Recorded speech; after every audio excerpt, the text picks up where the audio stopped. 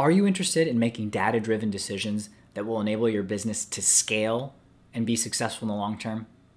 If so, then you've come to the right place. I'm William Glass, CEO and co-founder of Ostrich, and of course, your host of the Silicon Alley Podcast. Today, I sit down with Amos Schwartzfarb as well as Trevor Boehm, the co-authors of Levers. And this book is all about how to identify the key metrics and key analytics within your business that will ultimately lead to scaling success. You've got to figure out what those repeatable processes are, and they dive deep into why this is so important and how you can actually implement this in your business. In addition, they talk about the W3, which are the 3 questions you need to ask in order to truly understand who your customer is and what it is that they understand and love about your product or service. Together, they have a plethora of experience in the startup world, both within Techstars, as well as their own ventures and entrepreneurship, and also in venture capital. So we dive deep into some of their experiences just in general within venture, and at the end, talk about their best investments and some of the ones that didn't pan out so well. If you haven't already, go ahead and pound that subscribe button so you get notified when episodes air every Friday. Without further ado, I hope you enjoyed today's entrepreneur-focused episode of the Silicon Alley Podcast featuring the Trevor Boehm and Amos Schwartzfarb. Are you interested in growing and scaling your business? Welcome to the Silicon Alley Podcast, where you'll hear from entrepreneurs, venture capitalists, and top performers on what it truly takes to grow and scale a business. You'll walk away with actionable insights you can apply in your own business and life. Now to William Glass, the CEO and co-founder of Ostrich, and your host of the Silicon Alley Podcast. Amos, Trevor, welcome to Silicon Alley Podcast. Super excited to have you guys on today. Cool. Thank you Thanks so for much for having us. Yeah.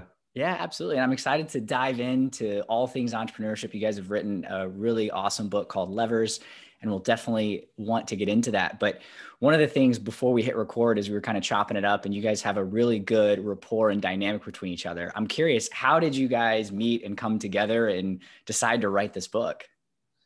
I'll take the first part of that, Trevor. You can take the second. Yeah. Sounds good. So we met kind of a long time ago. Trevor worked with another friend of ours at a impact accelerator called Unlimited. And there was a point a few years back where Unlimited actually became part of Techstars, and Zoe Schlag, who is the other person that we know in common, and Trevor became part of the Techstars family for a little while. And so Trevor and I, we knew each other prior. We worked really intimately together in Austin as running a couple of different programs in Techstars. And so we just got to know each other really well, investing together alongside each other, building companies together. So really kind of hands-on. And then I'll let you, Trevor, add to the second part. How did we come up with the idea for writing a book? Sure. Yeah, I can do the book story. So the short version of how we came up with the idea to write the book was we'd been working together both on the investing side and on the support side. Once, okay, now that we got these companies, how do we make sure that they don't fall off the rails as they're headed into whatever direction they're going. And we started to take what were pieces of our own experiences that we'd been using within our companies for years and years. And as we were taking those pieces and using them in the investing and support and coaching that we were doing, it just all started to click together. And it just, I think kind of mutually we came to this point where it seemed like, wow, there's really not only this is valuable, we knew this was valuable to us. We understood the power of a metrics driven business and the perspective that we took and how to get there, but it's really resonating with the companies that we're working with. And so I think it was Amos pulled me out late one night when we're working with a bunch of founders and sort of took me into the corner of a room and said, "Hey, what if we wrote a book on this?" And I thought, wait a second. Let's think about this a little bit, because books are just such a massive project. But it just kept pulling, and we kept working on it, and then here we are today. Yeah. Awesome. Well, I think, and just to add to that, one of the things that Trevor and I, when we work with these companies, there's these two individuals that we would bring in a lot for part of this process, which we've been running this process for a long time. We just named it in the book. We would bring these two particular people all the time for their areas of expertise, which is around prioritization, product prioritization, and financial modeling. Financial modeling meaning building your forward-looking plan, not your reporting backwards. And so, when Trevor and I finally said, okay, let's see if we can pull this off. One of the first things we did was we turned to Trevor and Cody and said, hey, will you guys participate in the writing of this book? And so when we look at it from it is a big undertaking. A book is a huge undertaking if you haven't written one. We had the fortune of having 4 people who are experts in their field, being able to write about their thing. And then, Trevor, he's been a part of several books being written, which is why he knows how hard it is. We had his brain to be able to sort of wrap it and say, okay, how do we make this something that's actually cohesive, that people will enjoy and get value out of, and not just be something cobbled together. Yeah, no, I and love it was Troy. Oh, just a quick note there. Yeah, Troy, Amos, Cody, and I. What did I say? I said Trevor, didn't I? Yeah, sorry. You said Trevor, yeah, but Troy, no 2 Trevors. Yeah, perfect. Yeah, so that's awesome that you're able to bring in people from different areas of expertise to really focus on those key aspects of the book. I want to actually use something in the book and use it on you guys. So you've got this thing called the 3 W's or W3. So what is that? And can you use that to talk about who this book is for and why it's different than all of the other business books out there? Yeah, we can, and we actually talk about this a lot, and we talked about it even in writing the book. We are very much drink our own Kool-Aid, and we can go down a path to talks about how we do that as well. So the W3, this is so let me step back for a second. There is nothing in the book that has not been talked about in some way before, right? There's no invention in the book. What we have done in the book is said, here are these concepts, and we've created really simple to follow, hard to do, but simple to follow frameworks for each piece of it and put it together in a way that's really understandable and approachable. So W3 came out of the time when I was at a company that I stepped into a sales leadership role, and the company had been doing, several $1 million in revenue for a long time, but not growing. And so I had the fortune of walking into a company that had customers, but didn't know anything about their customers, which is why they couldn't grow. And so it really was me asking 3 simple questions over and over until I felt satisfied with the answer. And when I was satisfied with the answer, we put the pedal down on it. And it's, who is our customer? Or who do you believe your customer is? And more importantly, what is the data you have to prove that you're right? What are they buying from you? Not what are you selling to them, but what are they buying from you? And then why does it matter to their business and to the individual buyer? And for all those things, like, what is the data that we have that says we're right? And so when you can answer those 3 questions, any entrepreneur can try to answer those questions and have an answer. But when you can answer those questions and back it up with data, you know that you're starting in the right path. You can put the pedal down. And so for levers, we are looking at business builders, meaning people who are actually trying to build something that they have a theory of who and what it is that they want to do, and they might be a little bit down that path, but what they haven't found yet is repeatability in their business, and that's what they're looking to do. They're looking to how do I figure out the operationalize the repeatability in our business. And then I'll just take it a step further, because we also teach levers. Trevor and I teach levers as a course for companies that are a little bit further along. And for those companies, we're even more specific in our W3, which is the company should be generating revenue. They should have line of sight of 9 to 12 months of cash in the bank to run their business, so that and there's a bunch of other things too, but so that when we work with them, they actually can focus on their business and not be stressed about making payroll or fundraising or whatever. And then some of the other things in that W3 are there needs to be CEO-led business. There needs to be at least one other senior executive on the team. I'm sure I'm missing a couple of other things too, but those are the key. Awesome. Yeah, no, I appreciate you explaining that. And I think it's, as you said, it's very easy to come up with an answer to those questions. As an early stage startup founder, I can throw stuff at the wall, but having the metrics to necessarily justify the W3, I think, is really important. So what are some of the metrics or things that you track to be able to say, yes, this is actually our customer and here's why? Like, what are some of those things that you can be thinking about, entrepreneurs can be thinking about, that they need to be tracking to answer those questions? Are you, just to make sure I understand your question, are you speaking specifically to how we think about our metrics, relative to the book, or what entrepreneurs should be doing generally as they track metrics for their customer? Yeah, I was thinking in generally, so applying it generally, but if you want to use levers as an example, feel free.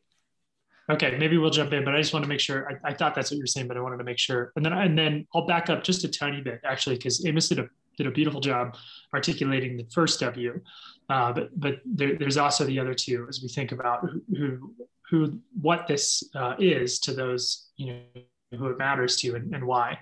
And quickly on those, the way we see that, the what, in terms of what it is that they're actually buying relative to the book, relative to any work that we do with them, is really control.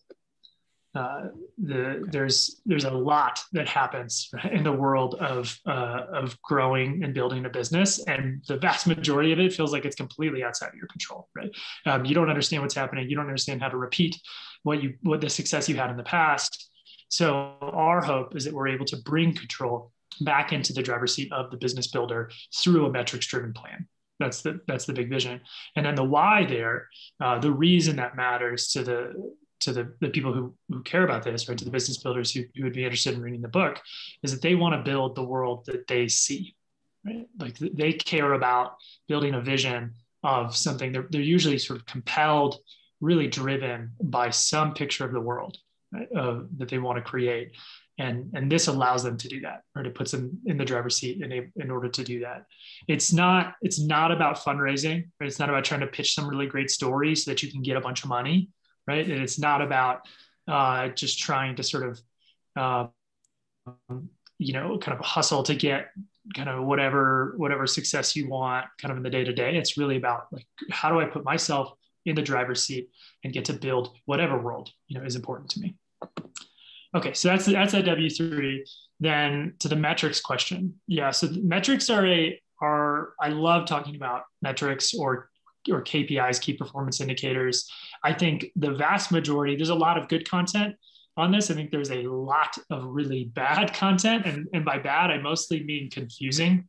It's an area where, like, people get paid to make it sound complex and to make you think that you don't actually understand what's happening right now. And so that, for me, the big sort of power of identifying the metrics that matter in your business are giving you the ability to make decisions. Again, back to this idea of control. Like, do these numbers help me make decisions in the business? And do they help me focus on what matters most? And to that what matters most piece is the key for knowing whether or not you've gotten there, right? For if you have something that actually matters, is that you have some kind of metric that's geared towards a milestone that unlocks a new future, right? A new reality in your business. So again, to me, as I think about metrics, as you're trying to figure out how to identify the numbers that matter in this stage of the business, it helps you make decisions. It takes you to some key milestone that you're trying to get to, and that milestone unlocks something totally new. Like, if you're able to get to, some type of conversion rate or some customer acquisition cost, then you're able to spend a bunch of money on that channel because you know that it's going to be profitable, right? And so then suddenly you change, right? Your KPIs are actually relative, right? Those metrics shift now because instead of focusing on customer acquisition costs and optimizing that, you can just focus on dialing that whole thing up, right? And just spending as much as you can in order to get customers activated and then keep them on your product or service. Yeah, no, that makes a lot of sense. And yeah, thinking of metrics in a way of allowing you to make decisions that give you greater control of the business. I like that definition a lot, because I know I've been guilty of it. You hear data-driven decisions or, all that kind of stuff, but there's so much data out there now that you can collect, but is it actually relevant to the business? And I think that is a challenge that I know I face, and I'm sure other entrepreneurs face. And based on your experience in this, working with companies through Techstars and all of the other ventures that you've done, what would you say are some of the key challenges that you've seen companies when it comes to identifying these metrics or tracking the right things? Like, what are some of the challenges that you've seen?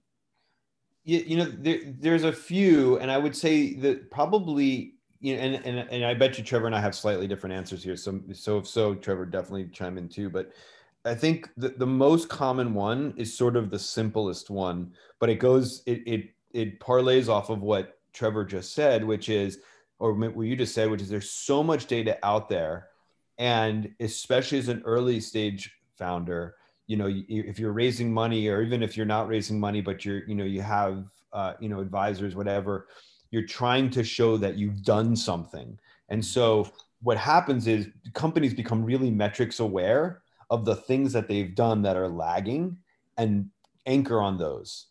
And so they're trying to drive towards an anchor that looks at the past versus what Trevor was saying, which is, I'm doing things that are unlocking something for the future. And that's the difference between being metrics aware, looking at something that tells you what happened, versus being metrics driven, which is doing something that is creating the next thing that is going to happen.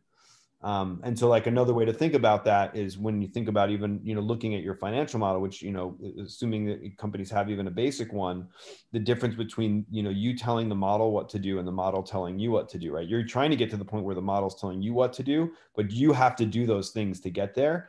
And so that learning process and being comfortable with making tons and tons of mistakes as you learn, that to me is the biggest challenge, I think, with becoming metrics driven versus metrics aware. The fear of like, if I make a mistake, I'm going to be viewed a certain way, or I'm not going to be successful, when actually the mistakes are what make you successful. The learning from the mistakes make you successful. Yeah, Amos, that's a great way to frame that, in terms of, focusing on the forward-looking things, allowing the model to actually help you drive and make the decisions in the business. So how do you think about financial models then, right? Because I mean, one of the things that you hear in the fundraising world, in startup world, is that we all know it's wrong, the model that you're creating, at least early on. It's just, what are the assumptions and thinking through, but we know that every number on there is going to be wrong. So how do you go from that sort of mentality into a model that drives your business forward? Trevor, you mind if I start this one off? Because I want you to. Yeah. Yeah, cool. Go for it. So I think that there's this notion where people, like people have said, oh, we know your model's wrong, we just want to see it, right? And somehow that is manifested into this very flippant, like, oh, who cares? It's just a model. But the reality is, right, what we're really saying is that it's not the numbers that we're focused on, but it's trying to understand what are the mechanics of the business. And so if I'm an investor looking at your model as an entrepreneur, I want to see how you're thinking about the business, because you're the one who's doing the complex brain work. And so if you're asking me to go do that work for you, like, I might as well just go do the business. So I want to see how you're thinking the mechanics might work, so that we can have an academic discussion about the things I believe, as an investor, believe and don't believe. More importantly, you as the entrepreneur, what are you going to go to do to prove whether or not the thing how you think it's going to work will actually work? The numbers will flush themselves out over years, not months, years. So like, how do we know that we're going to be heading in the right direction? Yep. So I think that's great. And I'll add two pieces to it. Troy Hanikoff, who wrote the financial model chapter in the book, talks about the power of an assumptions driven model in anchoring the conversation, very similar to what Amos just said, towards the specifics of where you either agree or disagree, right? In the logic or in the thinking. So it's easy to be able to present. So what does that mean? So in other words, it's easy to be able to present some hockey stick growth, right? I'm like, okay, here's how things are going to look. Here's what our, pro forma looks like over time. But if you have an assumptions driven model, meaning if all of those numbers are actually resulting from some very specific assumptions around who your customer is, how you're getting them, the cost for getting them, what the acquisition channels are going to be, all that, then you could actually go back to the model when you're having a conversation with an investor or whoever and say, okay, well, this is the assumption I made, right? That actually drives that growth. Tell me where I'm off. Like, tell me where you actually disagree on a given assumption. And then you have a much more robust conversation, right? Because then they're talking about, well, I actually don't think your customer acquisition cost is going to be like that. Or they're saying, like, I'm not really sure that you're going to be able to, maintain that level of, ratio of like salesperson to converted, whatever it is. And then you can back that up. Well, so here's my data, right? Here's the thing I went and tried, right? And the experiment that I ran that allowed me to conclude that this would be the assumption that I put in. So that's on the fundraising side. But we actually don't think financial models are primarily a fundraising tool at all, right? They're actually an operating tool, right? How does this allow you to see into the future so that you can make decisions for your business? And a key part of that, and the beauty of the financial model is it gives you the ability to play what if, right? To run scenarios on what might happen within the business so that you can make a more informed plan. So you're able to say, okay, if I increased my price by 50%, right, what would happen? If I increased my advertising spend by 25%, what would happen there? And you can suddenly see its effect played out over time. And of course, it's, riddled with assumptions that you'll get better and better at identifying over time. So at first it is all wrong, but eventually it'll get more and more right. And so that scenario planning allows you to say, okay, here's where we really need to go. Based on the data that I have, and then go act on that plan. Oh yeah, I appreciate you guys breaking that down, because I think that makes a lot of sense in terms of how to really utilize a model to make decisions, start with the assumptions, and then start testing and actually putting in real world numbers that you get that allow you to then play out the scenarios. How effective is that? Have you seen that? Do you have any examples of companies that have done this successfully, or, just how do you actually do this the right way? Yeah, lots of examples of, I would argue every successful company, or almost every successful company, has done this well. Right.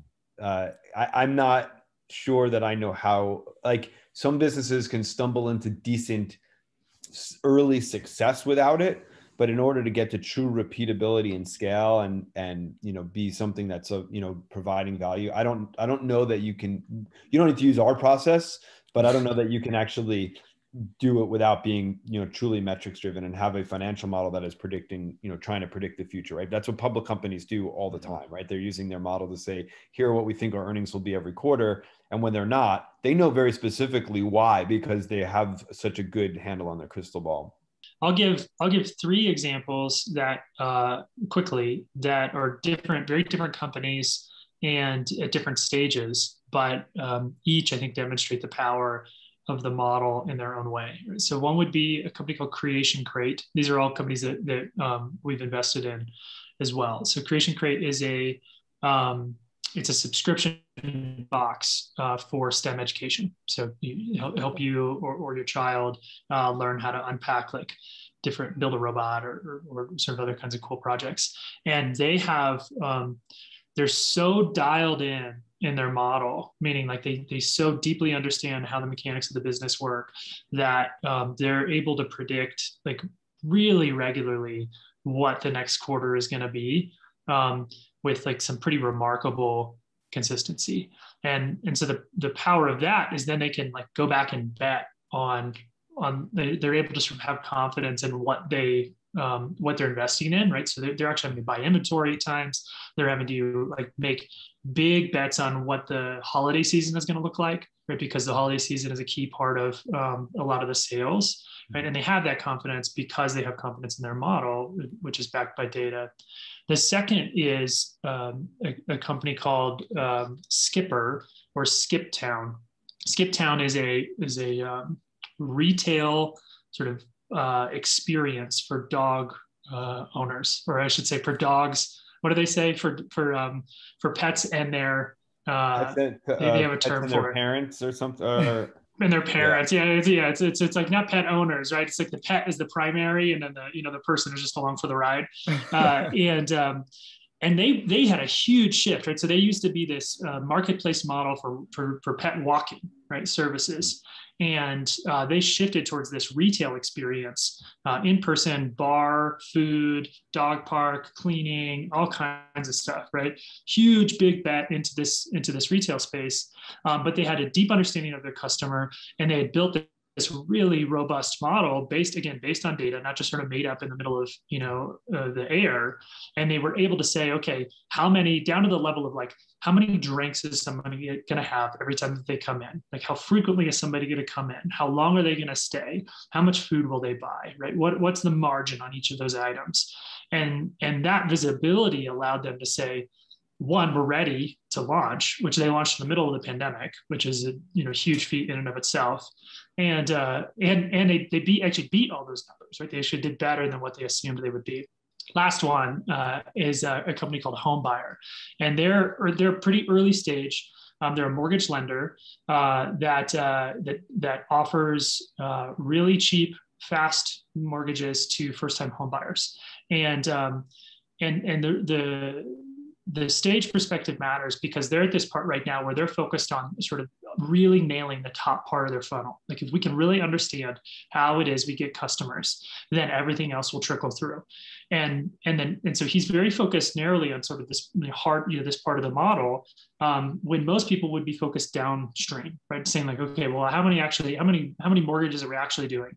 Right? Which is an interesting number, but it's a lagging number, and it actually doesn't help you that much. And so by having that full model, he'll have active conversations, right? We'll be talking all the time, and he'll say, hey, we're seeing this number play out, and like, and my model says, like, if we can hit these numbers, then we're going to be in really good shape over here. And so it gives him conviction, right, and confidence to be able to focus on something that you might feel nervous about, right? You might sort of say, no, I need to go focus over here, right? Because it's not resulting in these direct sort of impact on revenue. But because he has an understanding of how that will trickle down eventually, he's able to sort of stay the course, right? And optimize the part of the business that he thinks is most critical right now. Awesome. Yeah. Thanks for sharing those, Trevor. It makes a lot of sense. And I appreciate you highlighting how to do this successfully. Because it sounds like this is almost it's a prioritization tool as well, right? Where do I spend my time based on the model, the assumptions that I've made, the things that are actually going to drive the business forward? I'm not worried about the 1,000 things that are, asking for my attention as an entrepreneur, but I can focus on the 1-2 key things that are actually going to drive the business forward. Yep. Yeah, that's right. Amos, I've been talking too much, so go ahead if you have a comment or you want to. I was just agreeing. I mean, I think, we believe that too. And we've sort of built that into the process in itself, which is, maybe another, there's probably several like common things that Trevor and I, if you put us in separate rooms, ask us what are the biggest mistakes entrepreneurs make, like we'll probably tell you mostly the same.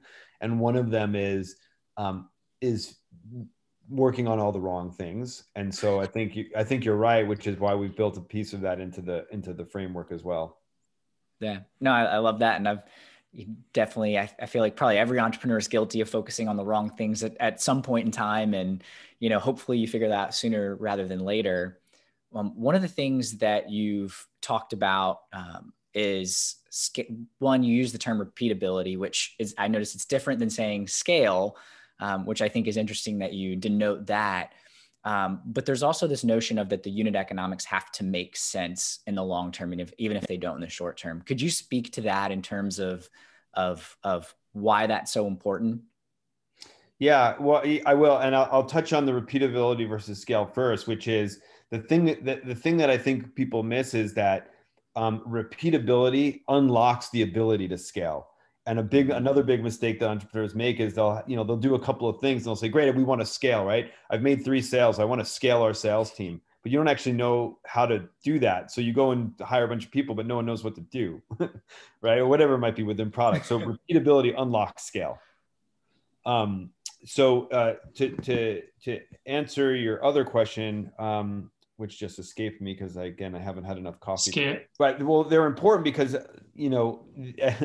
at the end of the day, if your unit economics, it said the simplest way, if your unit economics don't work, your business goes away because you literally don't have money to run it, right? And there are cases, and I guess you can probably use Uber as an example of this, or some of the other what was the daily deal site from several years back that never actually had positive unit economics. That company doesn't exist in the same form anymore. They were able to raise a lot of money on the hope that they would get to good unit economics at some time in the future. But the thing that understanding that you can get to positive unit economics allows you to do is it allows you to take more risk. It allows you to go and unlock the different parts of the business you might not have been otherwise able to do, because you always know, well, if I do these, if I just scale back, or maybe scale back is even the wrong state, if I bring it to these things, I can run a business for as long as I need to. I maybe not grow as fast as I want, but I understand it. And I also understand where are the points where I can put, the pedal down so that I can start to scale. What is repeatable? Yeah, no, that makes a lot of sense, Amos. So in terms of this book, it's not just for companies that want to go raise venture capital. It's for companies that are trying to become profitable and maybe never take on capital. Is that correct? Because that's what I'm hearing through the repeatability and the scalability. It's not necessarily you're advocating one route or the other. That's right. We're not advocating for a path. What our goal in this book, our biggest goal in this book, is to say, you want to build a business. It's really hard. There's going to be lots of things flying from all over the place. This book will give you the disciplines you need in order to figure out how to achieve the vision that you have for the thing you want to go do, regardless of the path you want to take. So we're not biased one way or the other against raising capital or not. You can be a real estate agent. In fact, we've worked with a real estate agent who is looking to go from a sole agent to a multi-agent office, and used our process to figure out how to do that.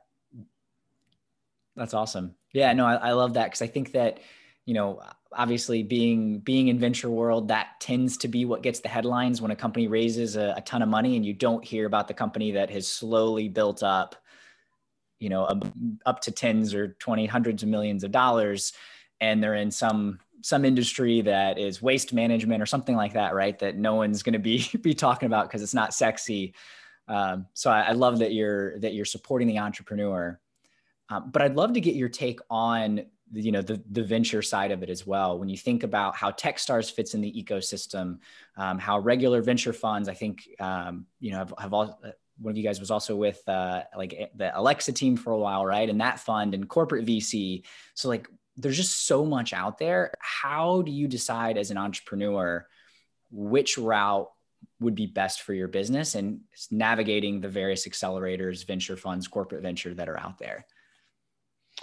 I think to some degree, it's largely a personal decision early on, meaning like, if I'm going to go build Amos, and Trevor, I'm going to speak for Trevor here, because I'm pretty positive that we're in the same boat here. If we were going to go build a business tomorrow, we would put off raising outside capital as long as possible, because for many reasons, but one is, because we want to have enough understanding and control of what the business actually does before we take on the responsibility of someone's capital. And when we take on that capital, we want to use it to scale, because we understand repeatability, not to give us a leash to learn and see if there's even anything here, which there's a world where that exists. And I'm not saying it's more or less responsible, but it's a different kind of responsibility you're taking on, and a different kind of capital you're taking on. So, and I think there are some businesses that don't require raising capital. Maybe you can get there faster, but they don't require it. And there are other businesses, like if you're in biotech, it's probably pretty hard to build something if you're not raising outside capital. I think that's, to Amos's last point, right? There are different kinds of opportunities require different kinds of fuel, right? Or different levels of fuel. And also different entrepreneurs have different risk tolerances, capacity, right? And resources to go execute on the world that they want to build. So there are a lot of, I think at the earliest stages, particularly, I think that's the beauty of the world we're in now, is that there are so many resources that can help entrepreneurs at the early stages get moving. And that's the beauty of an accelerator, right? That's what programs like Techstars do really well. And I think the thing I would say around venture capital or sort of funding generally is that if we're going to say one thing, it would be that most people don't really understand the sort of implications, sort of the third, the fourth, the fifth step down the path of the choices that they might be making, or that they would be encouraged, right, to make relative to, to the business they're trying to build. So what do I mean by that? I mean that most big VCs expect huge returns, and not every opportunity, right, not every business can command that kind of return. And so for the entrepreneur, having a really clear idea of what kind of business do I want to build? How much confidence do I have in that business is going to be of that size? Right? And how do I, if I don't have that level of conviction, how do I stage my commitments in a way that maintains the optionality, which is what some of what Amos was talking about. We're saying, how do I move forward in a way that says, even if I'm a $20 million business, right, instead of 100 or $1 billion or $10 billion business, right? I still have a great outcome, right? It's still really good for me. It's still really good for the people who are part of it, and I can, ride off to the sunset. And then rather than saying I've now narrowed the possibilities of success for myself in a way that I really only have one good outcome, and it's, 0.00005% the chance, which for some people is great, right? They're sort of going for it, but I like to find ways in which to use the Amazon language. Talked about Alexa a second ago. Amazon has this concept of two-way doors, basically structure as many things as you can, so that if you go through the door and you don't like it, you can walk right back out the door, and everything's still okay. That makes a lot of sense, and I like that concept. And Amos, I think you used the word responsibility when raising capital, and Trevor, you hit on this too.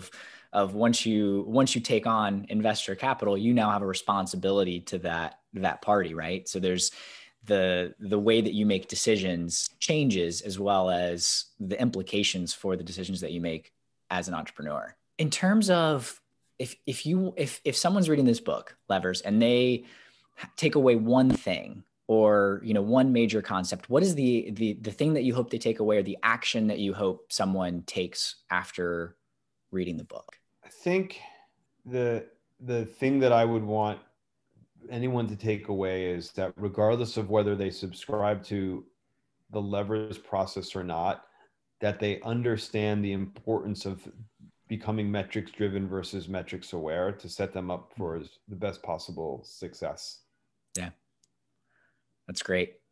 And then I'm curious to get a little bit more personal on each of how you guys define this yourself. Have obviously, wrote a book which is incredible, a big feat in of itself, worked in venture and startups and all these different things.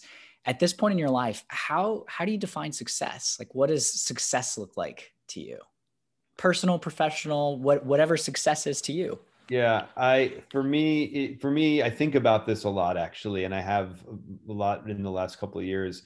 For me, it's two things. One, am I making an impact, a noticeable and ideally quantifiable impact on the people around me that I'm working with? And I think, just to that point, the answer to your last question, we don't care if you don't use our process. We want you to be impacted by the notion of it, more importantly. And if you subscribe to it and you share it with others because you think it's great, that's an extra bonus. But the hope is we're making an impact on people. So one is the impact, and the other thing for me personally, when I'm trying to achieve something, is, do I have a clear understanding of what the goal that I'm trying to achieve is? Do I hit it? And if I don't hit it, do I understand why? And it's okay if I don't hit it, but if I understand why, I look at that as success also. Yeah, I like that a lot. Understanding why, right? Because I think pretty much everyone has had a goal and either not stuck to it or missed it or whatever it is in whatever aspect of your life. So I really like that focus on at least understanding why if I don't achieve something. What about you, T? Yeah. So I'll give two answers to the question. The first is sort of more almost superficial, which is just, I like building things. I like seeing things that don't exist in the world start to exist. Right. So that's fun to me. And I just enjoy it. And I probably am too I'm pretty fun driven, meaning like I just like doing things that I like doing, right? And so if I don't like doing it, I'm like, I don't know much I want to do that. Not that hard work isn't a component of that, right? But I'm sort of compelled to something that just sounds really good to me and exciting to me. So I'm willing to sort of put in the discipline, right, to get there. So that's one answer. The second is really, I find myself to be not dissimilar to what Amos just said, very people driven. And there's an old story that I'm stealing from a book, whose name I can't remember right now. It talks about these two politicians in England, and they sort of contrast the two people. And they say, about this one politician, you would talk to him, and after you talk to him, you left that dinner party, right, thinking, man, that is the most interesting, most fascinating, intelligent person I've ever met. And then there's this other politician that you have conversations with, and then after you leave that same dinner party, and you're talking about the conversation you had, you say, man, that person made me feel like the most interesting, the most intelligent, the most fascinating person I've ever met. And to me, it's that second person that I aspire to be. And the language that they put it, again, I'm stealing from this book, but it's the idea of how do you identify the treasure within someone else and then put it to good use. So for me, if my life could be about anything, it would be about that. Yeah. That's awesome. I haven't heard that story. That's a good one. Yeah. Yeah, that is. Have you found any success or certain things that you've done that how you've been able to unlock treasure in other people? Anything tactics, things that you've done? Yeah. Just be curious, right? Like if you just get genuinely interested in what other people are doing and what they care about, and you learn how to ask questions that help to draw that out in a way that helps where you see them light up, right? And get excited and hopefully get clear, right? Get a better sense of clarity into their own thinking. And like even sort of there's like your own internal dialogue, right? How do you have better conversation, helping others have better conversations with themselves, right? That I think that goes a long way in that direction.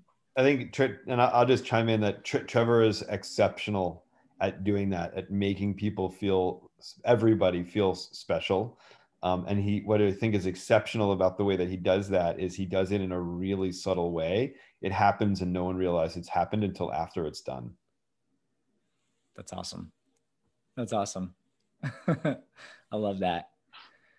So one of the kind of to wrap up the show, my focus is on personal finance, and I'd love to ask you guys a couple questions around that, especially coming from an investor space. I think you guys have some interesting thoughts around it. But how would you describe your relationship with money?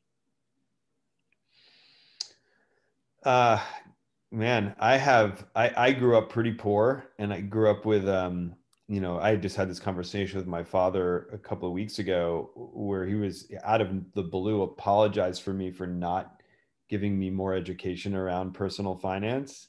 I have a fear, like for me, money is like that not having it is scary. And I would say it is probably in some ways made me a better investor, and in some ways have maybe even held me back. So I probably had both things, but I'm grappling with that now as I try to loosen up my fear and understand it more deeply. Yeah, that's interesting. And you're not alone there when it comes to fear. I think that's one of the most common responses, unfortunately, fear and shame. I get that a lot as well. Trevor, what about you? Yeah, this is a fun question. So I have probably a couple of sort of perspectives on personal finance. I think growing up, I had a lot of interest in money and almost like in the game sense of the way.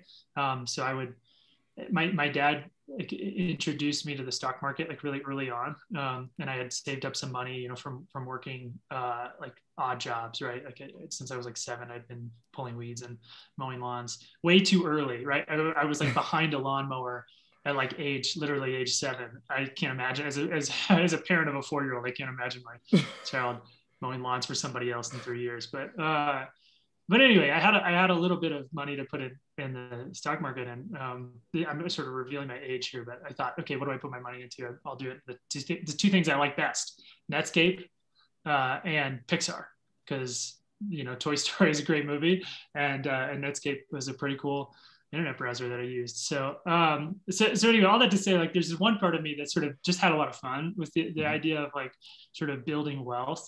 And then I'd say the other part would be back to like less if there are two dynamics, right? Sort of fear and shame would be more on the shame side, right? If like this is a lot of fun, and like the consistency, building the discipline, right, in my own like world and life, that's been the work, right, for me of how do I make sure I'm establishing the disciplines that really matter, right, for long-term financial health and security, and how do I like make sure I keep that sort of open attitude, right, in my own, like it's easier when you're, to me, for anyway, I'll speak for myself, right, it's easier when I'm sort of thinking about it in abstract or even within like the work context, right, it's really thinking about the decision making when I'm making an investment. It has a different layer of psychology to it than when you're talking about sort of your own world. Some people probably feel differently, right? And that's probably for good reason. Like I wish I probably had, it was more consistent, but yeah, that's my story. Yeah, no, I appreciate you sharing. And that's lucky that you had a dad that introduced you at least to the stock market at a young age. Because even if you made some good decisions, I'm assuming Pixar probably did pretty well. Netscape, who knows? They both did great, actually. Okay. It wasn't very much money, but relatively speaking, they had some pretty good outcomes. There you go. Yeah, and that piqued the interest. So, what would you say is the best investment that you've made? In myself.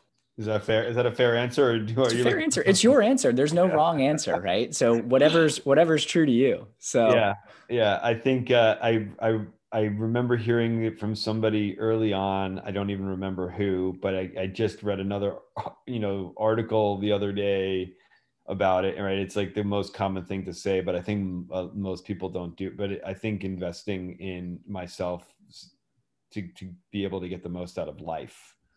Okay. So what do you I'll mean dig by in there that? a little bit. Push on you. Yeah. What do you mean getting out of life? Yeah. Meaning, like your question, I think, is around finances, and I think I'm just abstracting it out further, which is, we're on this planet for some amount of time, and I think, I'm trying really hard to make the most out of that time, and so whether it's things to do to keep my brain healthy or my body healthy.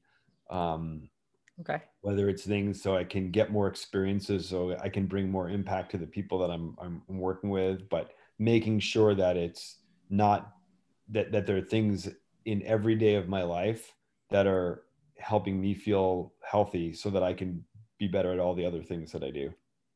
That makes sense. Yeah. It kind of goes back to wanting to make sure that you're healthy so that you can have that impact on the people that are closest to you, going back to how you're defining success. But if you're asking financial investment, it was investing in Homedepot several years back. Perfect. Trevor, what about you? This is a fun question. I like the way Amos took his answer, because you think about what is the most valuable asset that we have. One reasonable answer would be your sort of physical body, right? Or sort of yourself, right? And so by taking care of that, you can ensure that it sticks around, right? And you get value from it into the long haul. So, and there's probably sort of emotional, relational, mental components to that as well. So I like that. I also think about the question relative to like outcomes versus process, right? So the best investment you make, like, does that mean best investment decision, or does that mean best outcome? And those things are not the same, right? Like early, I'll give the answer as sort of, I think my first best investment, right? Which is actually the home that my wife and I bought together. Right. And like, I was not, that was not a good decision process on my part, because I didn't want to do it. I was like, this is dumb. I feel like I'm going to be tied to Austin. I want to get out of here. I don't want to put a bunch of money into this house that I didn't get to take care of. And my wife was like, well, I don't want to be bouncing around, from to apartment to apartment every year. So we're going to buy a house. And it was a great outcome, right? Great decision, because and one, it kept us in a city that we now deeply care about, and have, strong relationships with. The Austin real estate market has obviously been booming, right? So it set us on a good path right into the future, that allowed us to do a bunch of other things, and so. But yeah, the process, the decision making actually itself, I don't know how thoughtful I was, in that process. Yeah, no, I'm glad that you brought that up, because I think that's a distinction between the actual decision-making process and not. You hear I've heard poker players think about this, right? You may lose a hand, but if you played the odds right and you just got unlucky versus you make a really reckless decision and you happen to win, you're going to actually incentivize the wrong behaviors long-term. And that's kind of how how I'm interpreting your response there, Trevor. Mm-hmm. And I think that's a lot of the venture world, right? Especially in the early stage world, like what hits is like sometimes more, can be more sort of random than not, right? And so you as an investor, right, it's easy to sort of put too much energy or focus on what you perceive to be doing the best, and usually that means the amount of money they've raised, right, most recently, which is not an indicator of long-term success, right? And so it's critical. I think that attitude, I think, hopefully will sort of in the long term make towards better sort of financial investing, venture investing, right? By saying like, okay, how do I resist sort of leaning towards whatever I perceive to be the best outcome at the current moment. Yeah, love that. And so we've talked about the good stuff. What about the other side? What's the dumbest money mistake that you've made? I'm glad you're going first. Yeah. The dumbest money mistake. I've made a lot of dumb money mistakes. One that actually haunts me on a regular basis, and I don't have a ton of things that I'm actually regretful for in my life, but I lived in LA for 9 years, and we had a great apartment in Santa Monica, and we sold it. It was so stupid. Like, it's probably tripled in value. Plus, we don't have a place in Santa Monica anymore, and it was, relative. Even at the time, it wasn't expensive to have kept it. We could have rented it, and it just was that, growing up without any financial education, I thought having the cash in hand was more valuable than the asset itself. And there was a lot of learning there. Yeah, that's a good one. I don't know if I have a great answer. I'm trying to think through like what would be a really like. I'm sure I'm missing some like massive, bad decision that I've made of like a large magnitude, but I'm only thinking of like small magnitude decisions. And a kind of cop out answer I'm thinking is I have not, like, early on, right, I wish I had been more consistent about just the like get rich slowly sort of dynamics around just small amounts of money, right, invested in assets that are creating compound interest, right, and that like has such a good compound effect. And I even knew that sort of in my head in my early 20s, right, sort of knew that the power of the dynamics, but I didn't always play them out. So I'd say that like that's a kind of a simple answer, or not that interesting of an answer, but is one. I made some bad decisions in the startups that I've run. I made some bad decisions in starting some of the companies that I've started. So I think that like those would be another like really not really assessing the risk tolerance I had before I jumped into a thing would be probably be the other answer. Like that. Yeah. Awesome. Well, guys, this has been a lot of fun. I really appreciate you guys sitting down and sharing a bit about the book and how people can think about entrepreneurship, and then, getting a little vulnerable here at the end, talking about some of the good things and not so good things in terms of finance. But I want to leave you guys with the last words. So if there's anything you want to share, and then also please let the audience know the best way to connect with you outside of the podcast and where they can get the book. Yeah. Well, firstly, thank you for having us on. I really appreciate it. And it was fun to chat with you. I think for me, I'll just probably restate something I said before. The thought for any, entrepreneurs and founders out there is figure out how to be not just metrics aware, but metrics driven. You can use our process or not, but it's going to be critical to your long-term success. Probably the best way to get in touch with us right now is just to go to leversbook.com. Obviously you can get the book there too. You can learn more about when we teach the process, when we work with entrepreneurs hand in hand on the process. You can learn about it there, and you can reach out to us through leversbook.com or on Twitter and LinkedIn, of course. Awesome. Thank you guys. Appreciate you guys sitting down, and have a great rest of your day. Cool. Thank you so much. Thanks for having us. On your way out, please share the podcast with others. It's the only way that the community grows and others hear these incredible stories from entrepreneurs and top performers. And of course, pound that subscribe button so you get notified when episodes drop every Friday. I'm William Glass, CEO and co-founder of Ostrich, and of course, your host of the Silicon Alley Podcast. Have a very profitable day. You got no time to waste, but still you hesitate.